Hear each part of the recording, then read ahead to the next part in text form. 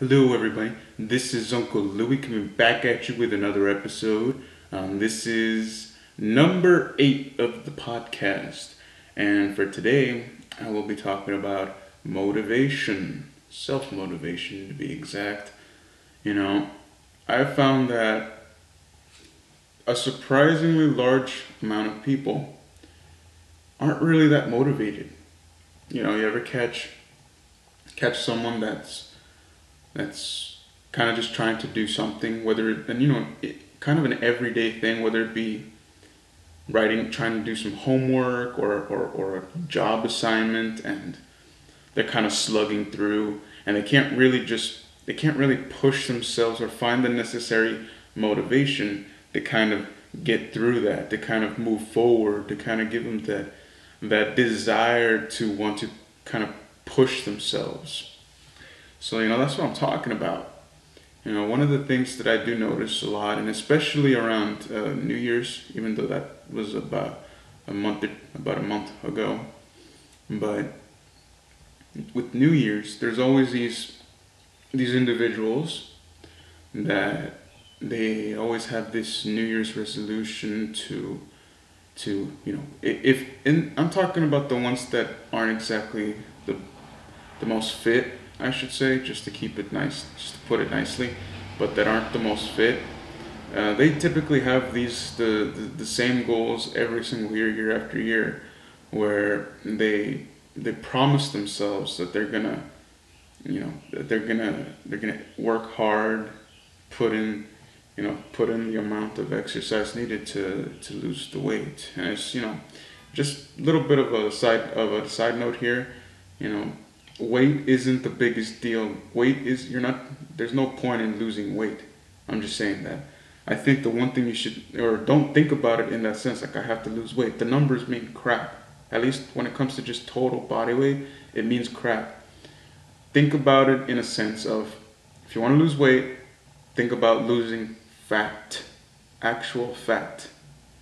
Because weight could mean muscle weight, it could mean fat, it could mean skin tissue, whatever.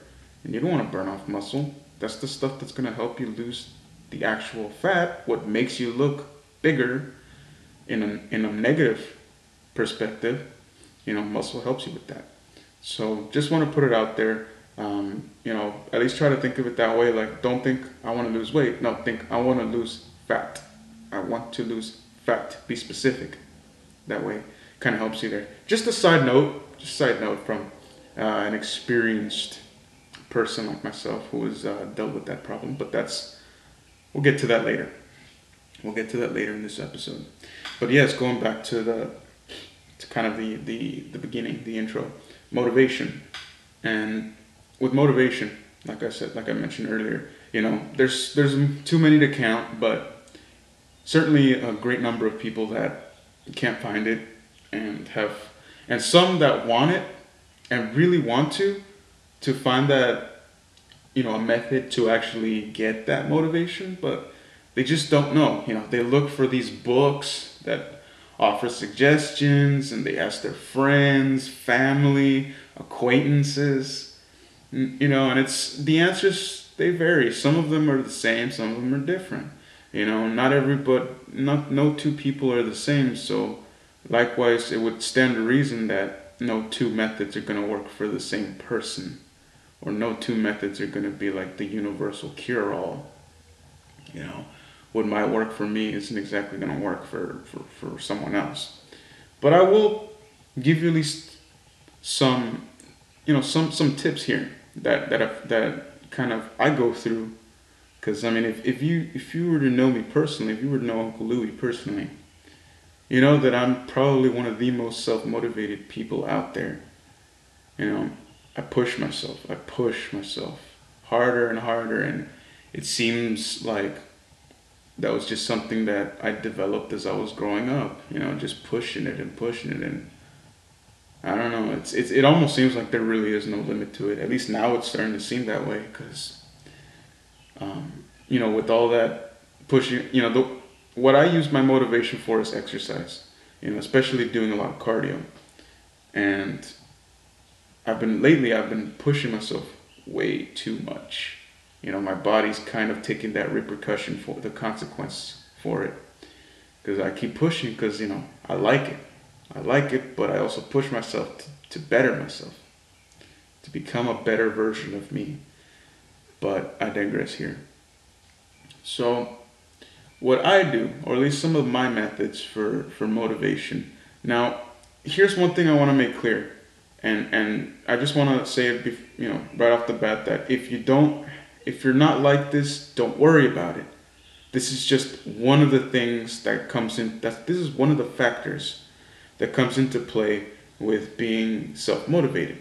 So if you don't have what I'm about to say, it's okay.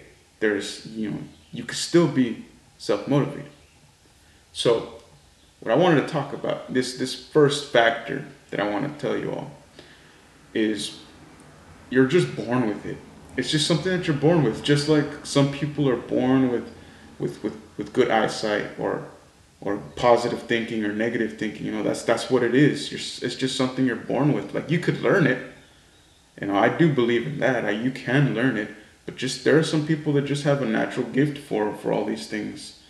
And to my surprise, and it really was a surprise, but to my surprise, I was born with this self motivation. Maybe it wasn't apparent early on, but it certainly developed as I got older. And so that's one factor that I will say really does play a big part, at least in my life, when it comes to motivation, and probably in all of some of you listeners' life as well, where you're just born with that kind of that innate desire or innate ability, almost like an instinct to push yourself even harder and harder, and not really, how do I say, and not really know why, or not really know the process behind it. You just know that you push yourself a lot and you like it. Or even if you don't like it, you push yourself, but you don't know why you do it. So that's one way. That's one factor that I wanted to get out of the way, because that applies to me personally, and I know that it'll probably apply to some of you listeners out there. So here's the second one. Now, this one goes back to a comment I made earlier with not having this first factor, which is you can learn. You can teach yourself how to motivate, how to be a good motivator, how to be a self motivator. Now, I'm not one to personally go out and buy books about this stuff, or go into like hiring a particular guru or whatever it is that they are out there, that like life coaches that tell you, it's like you need to do this process, and 25-step process and after you're done, you become this phenomenal self motivator, and you'll never have that problem again. And I just don't think that's necessary. I really don't. That's just my personal opinion on this matter, but I don't think you need anybody to really tell you how to do it. Or if someone does tell you, it doesn't need to be a whole lengthy process. It's very simple. I think it should just, kind of with the KISS method, keep it simple. Somebody. But yeah, keep it simple. Just keep it simple. Keep these methods simple. The simpler it is, the easier it'll be to integrate that into your way of thinking, into your mind, and you'll be able to actually use it, apply it. You'll be able to apply it in your life. So this one simple method that I would advise people who have trouble with motivation. This is one method that I advise that you do, is first of all, sit down somewhere or lie down and think about your life. Honestly, like, I know this might take a couple of seconds, might take a couple of minutes, might take hours, depending on how deep you go into it. But I do want you to reflect on it as seriously as you can. Reflect on your life and think about what you've accomplished, and then think about what are mistakes you've made, or things that just haven't turned out well at all. And I'm not talking about just very itty bitty minor things, but more serious things that have, serious things that have happened, serious mistakes. Then after that, you you think back to at least as much as you can, as much as you can recall. Try to remember particular moments in your life, whether you be a child or a teenager or an adult or even older than, I mean, I think, adult of all ages and whatnot, but think back to a particular morning that you just wanted to wake up. You wanted to wake up because you were excited about something. Now, I'll give you an example that this example might apply to all of you. So, and I hope it does because it's fun. It's a very good example. But try to remember a time that when you were a little kid and you were in elementary, and let's say if your school had this, which I know most schools do, where there are certain times of the year where they take you out to a field trip, basically a field trip, whether it be to the zoo, the aquarium, the beach, a mountain hiking trail, or the park for a picnic, or to see a play or a musical or some musicians performing, whatever it may be, a museum, whatever it may be. Try to think back to those times when you had when you had a field trip and you were excited. Because I would imagine that the night before, like me, you'd find it very difficult to fall asleep because you'd be wondering and thinking nonstop that you want tomorrow to be here already, that you wanted to go to that field trip, go with your friends, kind of even if it's a place you've been to 100 times, just the fact that you're gonna be there in a different situation than just with your parents or just your what you consider your normal situation. Excuse me. But what you consider your normal situation, you're just excited, filled with in a sense like wonder. You're filled with wonder, and believe it or not, if you do have, I'm telling you this right now, if you do have that as a memory, or if that's happened to you, I should say, congratulations. There was a point in your life where you were a self-motivator. Yeah? There was a point in your life. And I'm telling you that it's true. Because there's no way that a person who doesn't motivate themselves, or at least who doesn't have the potential to motivate themselves, I don't believe that they wouldn't be excited, or they wouldn't look forward to something, or they wouldn't even keep themselves up over an event, or something that they want to do, or they want to be, a place they want to be, just for the events that are about to take place. If you get excited, and if you're staying up to begin with, just to give a little bit extra, but if you're staying up, and if you have the field trip the next day, and if you're staying up, keeping yourself up the whole night, then that means that your motivation is so strong, that your wonder is so strong, that your desire to have fun is so strong that it kept your body up when your body is literally just dying to go to sleep, but you're not allowing it. But think on that. Let that sink in. The fact that you kept your body up past the point that it wanted it to. How much motivation do you think that takes? Now, I will tell you that is about the equivalent of doing that intense workout. That is the equivalent. Because it's the same principles. When you go do a workout, and for all you exercise folks out there, when you go do a workout, I'm not going to say that everybody hates it, but I'm not going to say that everybody enjoys it the whole time. I'm pretty sure there are times when you enjoy it and times when you hate it in the same session. I know I'm one of them. There are times when I want to go run, have a nice good run, and then, after a while go to a nice jog just to get the blood flowing, warm up, and you really just do a lot of cardio. That's just my preference. But, when I think about it, before I actually do it, when I think about it, it's a 50-50 whether I'm actually going to be in the mood to do it or not. But regardless of whether I want to do it or not, I still do it.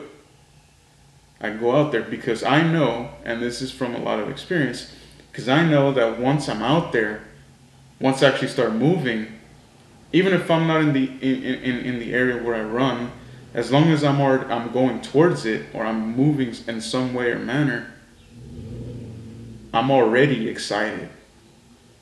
I'm already anticipating the run because I associate my runs with progress, with good feeling, because it makes me feel good afterwards. Even if I'm maybe not right away or and immediately, but maybe later that night or the following day, I feel much better. I feel a bit more able.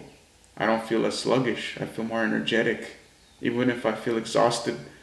You know, as soon when I finish that session, I may feel exhausted, but long term makes me feel fantastic. It makes me feel energized. So that's the self motivation there. Now, if you don't have that first factor that I talked about, where you weren't exactly born with it, and if you don't have a memory of that second factor, talk about the memory of going to a field trip, then you're gonna fall under this third factor that I want to say it's gonna be a bit difficult, because honestly, anything worth its weight in gold, just an expression, but anything worth its weight in something valuable, basically anything valuable, it's not always easy to acquire. Nothing's ever easy. You know, it can be, but that doesn't mean that it really is. At least not in the beginning. It becomes easier. But if you're not used to it, you gotta work for it. That's the values itself, you know. One of the basic values of life. You work hard. There's no such thing as easy all the time. If you work hard, then you'll get easy, because you've earned it. But if you don't work hard, and if you don't put in the time and the full effort and the dedication for it, you're not gonna get anything. And even if you do get it, maybe with your goal right away, long term wise, you're gonna lose it. You're gonna lose sight of that goal, and you're just gonna go right back to square one. So, just saying, putting it out there, work hard, dedicate yourself. Even if you don't want to do it, if you want to make that change, you force yourself to do it. You try, and even if you fail, keep trying and trying until you get it right. Work hard. Put a lot of persevere with it. So the third method, I should say, but that falls into the third factor. What to do when you'd have the first two don't apply? Well, here's what I'll tell you. Here's what I want you to do. If the first two don't apply to you, and if you can't find some sort of gain as far as methods for self motivation through the first two, examples that I gave / methods. So if you don't fall under any of those, then what I recommend you do is pick something out of your life right now, as you're listening to this, just pick something that you love. Not necessarily just a loved one, it could be, but I'm saying pick something that you absolutely cannot do without, whether it be a loved one, whether it be family, a spouse, your children, your favorite guitar, your favorite drum set, your favorite TV, your favorite movie, whatever it may be, your favorite makeup set, whatever it may be, something you can't do without. Your cell phone, for a lot of you new millennials out there. So pick something you can't do without. Now, once you have that in your mind, and like I said, make sure it's something you really just can't see yourself without. You would go crazy if it wasn't there the next day. Like crazy. So once you have that, keep thinking about it. And keep thinking about how, and focus on how you would feel if you lost it. or if it wasn't there, if you were to never get it back, ever again, never. Now, I'm pretty sure some of the emotions that might come through your mind would be a lot of anger, hatred, frustration, annoyance. Just to name a few, just to keep it basic. Because keep it simple. That's just what I believe would be some of the most basic things that you would learn, that you would feel right off the bat. Now keep that in mind. All that frustration, all that anger.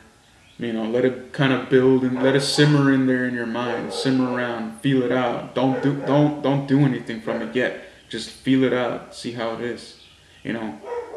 Let those emotions run through your body.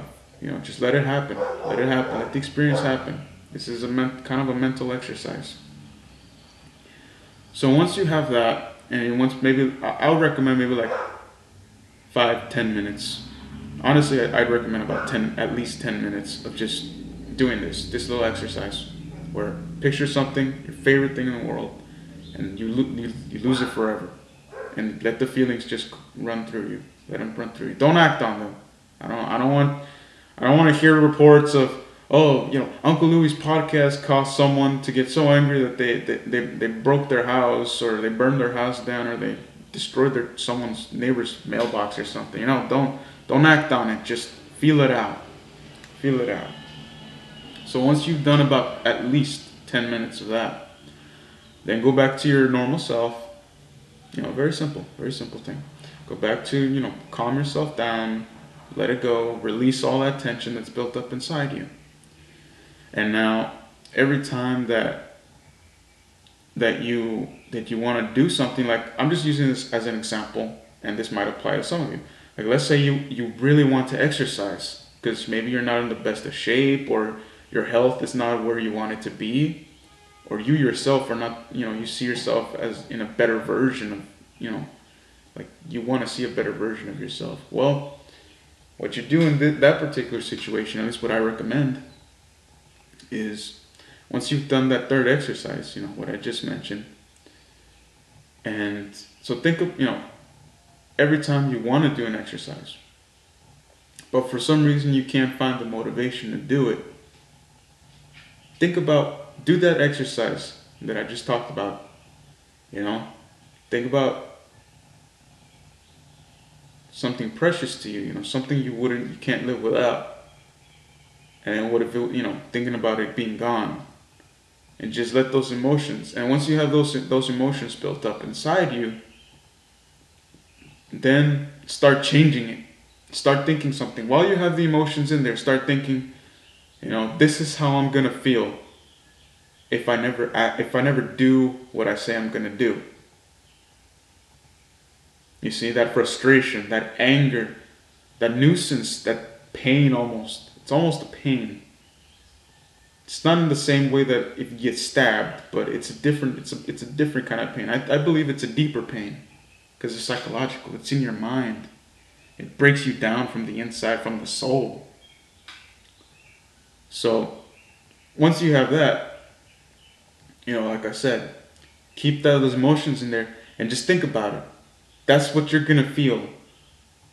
That exercise basically was meant to kind of make you be aware and truly feel what it feels like. I know that sounds a bit weird, but to really make you experience what it actually means to be frustrated all the time, to carry that kind of weight over your shoulders, to never accomplish any goal you set for yourself. Because I would imagine that most, if not all of you, who would be doing this exercise, or even if you don't, almost all of you wouldn't ever want to feel that way all the time. Not even some of the times. It's a horrible feeling. It's the feeling of being a failure, of never accomplishing anything, of never getting anywhere in life. It's awful. It's downright despicable. It's heartbreaking. It's painful. Key word here, painful. It's painful. So, for the third method, I should say, that's what I recommend. True and honest, that's what I recommend. Because once you feel that anger, that frustration, that pain inside of just a failing of never, of that kind of helplessness of not being able to do anything about it, come back to you, to the now, to your feelings now, to your surroundings, and say, you know what, I don't want to feel this way, but I can change it. I will go out there, and again, this is the example for the exercise, for the people having trouble with motivation with exercise. Go out there and go just walk. You can just start simple. Like I said, keep it simple. Don't rush. Walk for maybe about like a couple days, or if you're a little bit more on the heavy side, walk for about a week or a week and a half, and as much as you can. Maybe, and like as much as you, or I should say as frequently as you can, but try to keep it to maybe like about 30 minutes to 45 minutes. It doesn't have to be that much. Or you can even go as in, if you're really not used to the exercise itself, make it like 20 minutes.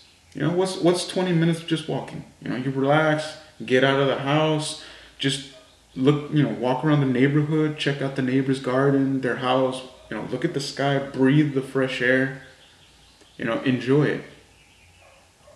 And before you know it, you're going to start adding to it. You're going to get better at it. You're going to see a lot of improvement. And like I said, even though I gave the example just for people with the exercise, the lack of exercise motivation, this applies to any other situation. Just think about that frustration of failure. Think about what it feels like to fail, to not accomplish anything, to just be stuck in square one for the rest of your life. Because honestly, the feeling that you get from that exercise that I talked about earlier, that is the exact feeling that you're probably going to feel the rest of your life if you don't actually accomplish, or if you don't set forth or do action on your goals, on what you want to do. That's the motivation, or I should say, that's the result of a lack of motivation. And if you want motivation, think about that. Do that third exercise. Feel that frustration. Feel that pain inside. Feel that loss of will, almost, of control of spirit. And I guarantee, if you don't actually go do something right away, you're at least going to think about it. And after some time, if you do that exercise enough, you're not going to be able to take it anymore. The pain's just going to well up, and it's going to be too much for you to handle. And you're going to finally push yourself, motivate yourself to go do it. Whatever it is you want to do, whether it be exercise, whether it be, doing more study. If you're maybe like a student, if you want to study more, you will study, or if you want to clean your house, if you just can't find motivation, do that. Feel the frustration of having a dirty house all the time. That helps. It helps to motivate you. It helps to push you, because we do have a limit. Everybody has a specific limit of tolerance that they're gonna, or what I would say, of a specific level of tolerance for the BS that we feed ourselves, that we can't do it. We can't. It's impossible. It's too hard. I'll never get there. But if you store up enough of that BS that we feed ourselves, eventually it's just gonna explode. We're gonna explode. We're gonna do something about it, because we're not going to be able to take it. We're going to be so frustrated. We're going to explode in anger that we're going to say, you know what? I'm going to show you. I'll show you that I don't need this. I don't need this. I can change. I can change it. I can change my life. Maybe not right away in the biggest way possible, not overnight, but just wait. One step today, 1,000 miles tomorrow. I don't know if that's an actual quote, but that's what I like to say. It's like one step today, 1,000 miles tomorrow. Because all it takes is one step, one little, even if it's just a baby step, one step in the right direction, and you're gonna change. Your life will change in time. It'll change. I promise you that. Uncle Louie gives you his guarantee. So that about wraps it up for this episode 8 of this podcast, motivation. Now, here, as you've all been waiting for, and yes, I'm going to even do it on this one, the challenge question. So the challenge question for this episode is, what kind of situation do you need motivation in? You know, like what's your story basically when it comes to motivate? Like if you have it, you know, what do you do to motivate yourself? And if you don't have it, what's your situation? You know, what is it that you're trying to motivate yourself for? So that's my question. It's a two-part because it you know, one of it applies to the people that are self-motivators and one of them applies to the ones that just don't have enough of it. Not yet. Listen to that word, yet, not yet. Because I believe in you. I believe in all of you. You're all going to be self-motivators. You're all going to be so good. You're going to change your lives. And I promise you that. Just take, you know, think long term. Think long term. It's not going to take forever. You'll get there. But you have to be patient. You have to persevere. You have to have the dedication, the desire. And you have to have enough BS that you set that you give yourself mentally. Store it up. You have to have enough BS stored up here in the noggin to be able to say, I've had enough. I'm gonna go do something about it. So, like I said, that's my challenge question. It's a two-part. So, if it, you know, whatever applies to you in your situation, please answer that in the comments. And this is Uncle Louie saying good morning, good afternoon, good evening, good night. And just one quick final thing. If you're interested in maybe getting personal help from me about motivation, self-motivation, you know, techniques and whatnot, or just you want to talk to someone to, you know, kind of give your story and see what would work best for you in your particular situation, try to leave me a comment. Just leave it and say personal question. Just leave it like that. Personal question and then ask your question. And then I'll try to get back to you and, you know, we can talk maybe one-on-one. But like I said, I'll try to get back to you. So, as always, Uncle Lou is saying, thank you. Catch you later.